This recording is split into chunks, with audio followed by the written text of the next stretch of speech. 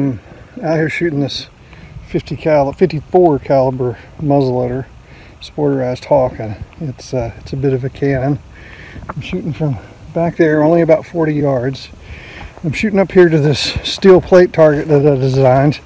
I'm shooting these mini balls that are about, I think, 460 grains.